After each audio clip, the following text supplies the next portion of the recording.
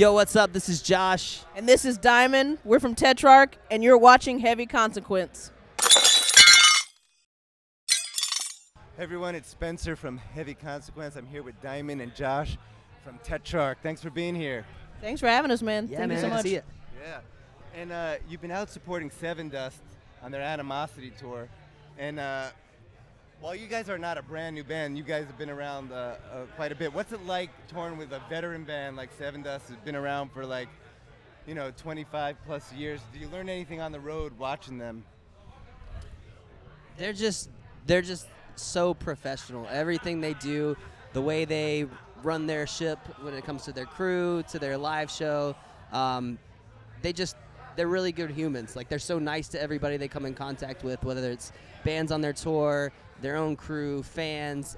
It's just something that we can always look and be like, no matter how long you've been playing music, how big you get, you can always be humble, and I can take that from them. That's what I would say. Just like, if anything, we really learned, how, like he said, no matter what your position is or whatever, you can treat the bands on your tour well. Like, we've been on tours where the bands didn't treat us as well, for no reason, just because they felt it was a rite of passage. And, like, Seven Dust isn't like that at all. They literally, I think we're kind of shy. We're kind of a shy group. We stay to ourselves. But, like, after the first show, LJ came up to us and he was like, "What's up? I've been trying to find you guys." And introduced himself. And, like, from then on, like, the whole band was just so accommodating to us, and just they made us feel welcome every day. So it was awesome.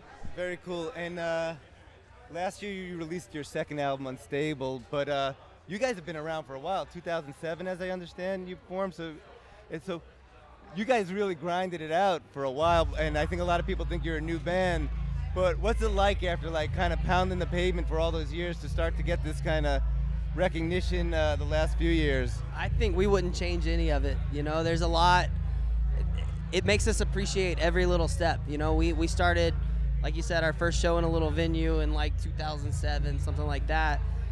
We grinded, got in a van, toured around the country, sleeping in Walmart parking lots, in random people's houses, playing to bartenders, to one person, and just seeing every step continue to grow and to grow. It just pushes us to want to work harder and to continue, because it's been so worth it. I wouldn't change anything.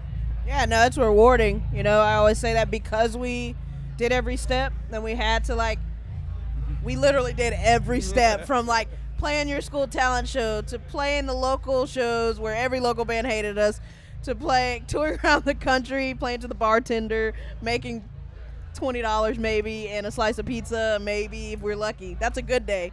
So it makes everything now just, you can look back and say, "Oh, remember when we were in middle school and we were like, God, if we could just play a show with Slipknot one day, that would be amazing." And here we are, you know what I'm saying? So it's rewarding to look at each little thing and see what we've done and been through to get to this point. It's cool.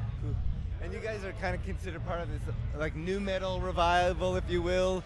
I know it's not great to put labels on it, but it is a way to kind of bring your music to fans. And do you think, with bands like yourself, with bands like Code Orange, other bands, do you think, new metal back in the day is now getting kind of a newfound respect that it may not have gotten for a long time? I think people kind of turn their noses at it, but now bands like Korn and Limp Bizkit and other bands look back and it's like, wow, those bands were actually pretty killer. I think a lot of us that grew up on those type of bands, like the Slipknots and Korns and Linkin Parks, a lot of us are we're budding, we're adults now, and so a lot of us are in bands and touring, and that was our modern metal, back then. That was on the radio. That was what got most of us, made us fans. So I think now our group of people are now just kind of talking about it again and being like, "Nah, have you heard Linkin Park before? Linkin Park's sick," So I think that's cool, and I've never grown out of that. We were never a scene band. We didn't go through the scene phase or the Rise Records phase or whatever they want to call it. We always were pushing, we listened to Korn, so I'm glad that now everyone else is paying attention again. That's very cool. And like I said, you released your latest album, Unstable. It's been a year and a half. And I know with COVID and pandemics, you know, a lot of bands have just kind of touring in support of their albums that may have even come out before then.